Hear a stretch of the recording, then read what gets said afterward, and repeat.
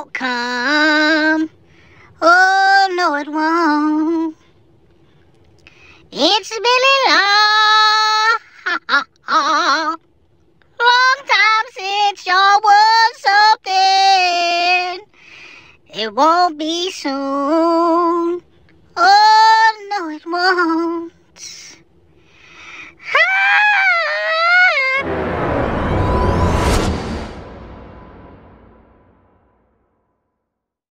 Yes, sir. Yes, sir. Yes, sir.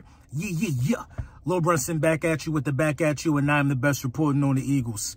Before we get into the meat and potatoes, I got to just say thank y'all, man. Everybody that been copping up the Hurt Season merchandise and things of that nature, man. I'm definitely going to donate some money to some charity.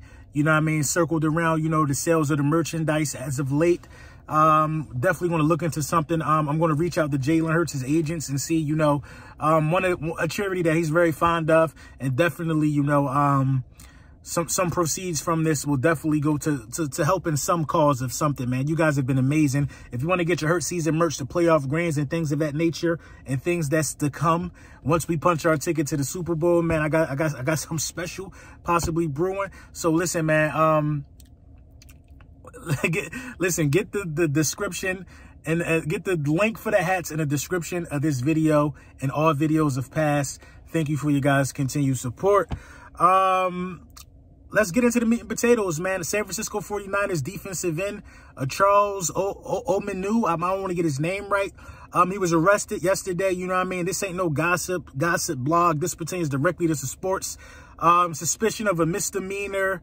Misdemeanor domestic situation involving him this morning, allegedly. You know what I'm saying?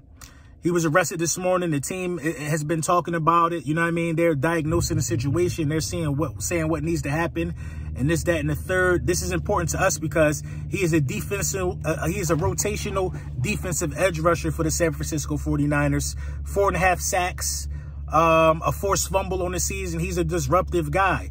So if he can't go, then that means, you know, other guys have to go in his place, thus throwing off what those guys really do and how strong they are as a unit in the defense. Listen, man, one thing could change the strength of a defense. One thing could change the strength of the defense. And we see this a lot as Philadelphia Eagles fans, how, you know what I'm saying, how we're a different football team with Avonte Maddox off the field.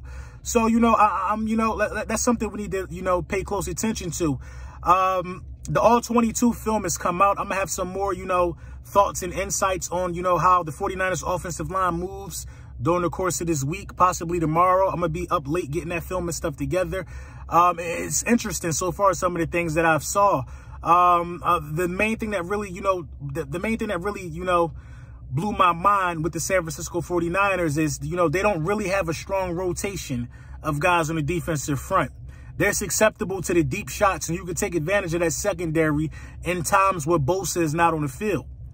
Bosa don't play a lot of snaps like a lot of these guys like Myles Garrett, Micah Parsons. You know what I mean? He probably don't play as many snaps as Hassan Reddick. You know what I mean? He get a breather every now and then. And those are the situations and those are the times where you could take advantage of the San Francisco 49ers when he's getting a breather, when he's off of the field. I looked at Purdy.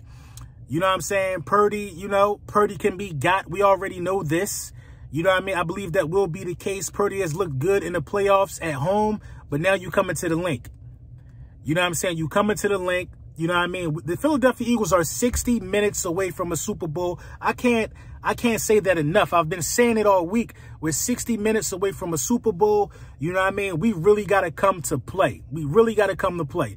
The Dallas Cowboys defense did a tremendous job. After watching the game again, those guys did a phenomenal job on the stars of the San Francisco 49ers. They held McCaffrey in check. They held Deebo Samuel in check.